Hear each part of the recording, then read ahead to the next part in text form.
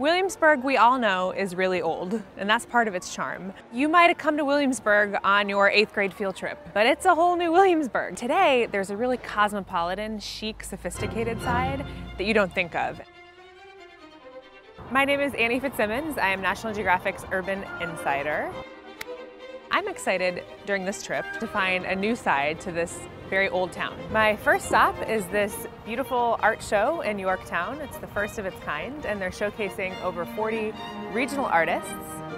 Tell me a little bit about this artwork. This is stuff that I would actually hang in my apartment. This is Yorktown Pub. How many nights have you spent here at the pub? Or is this sort of... That I remember? Yeah, exactly.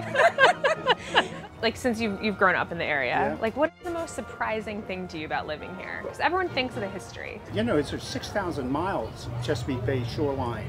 So we're at York River State Park right now. You know, you can go to a spa and get a massage, but you can also come out and use your muscle and sort of get out on the water and get to enjoy that nature for yourself.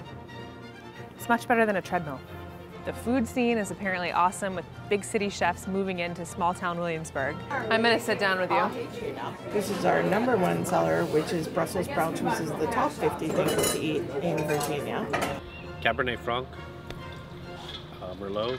We have a little bit of Malbec. The wines are really doing well. In all my travels throughout the world, I haven't found someplace quite like Williamsburg that has the history, that draws people in, but it keeps people here because of everything else.